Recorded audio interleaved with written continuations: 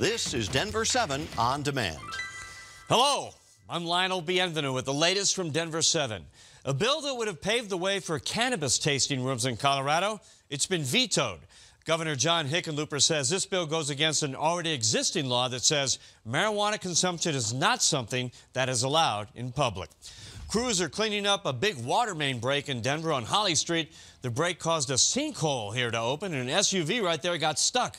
Holly at Cedar could be closed for some time while Public Works and Denver Water figure out how to fix the main. Your days riding electric scooters around Denver may be numbered. Almost as fast as Lime scooters popped up downtown, the city cracked down on them, removing unattended scooters from sidewalks and streets. Lime tells Denver 7 they're working on a plan with the city to bring them back. And from the First Alert Weather Center, here's a look at your forecast. Mike Nelson says hot, hot, and hot, and hot again. And dry, too. Highs in the 90s through the weekend. There's a slight chance of afternoon thunderstorms each day, but nothing should reach severe limits. This has been your Denver 7 On Demand update. Thanks for joining us. Check back here later tonight for another update and download the Denver 7 app for breaking news and alerts. I'm Lionel Bienvenu.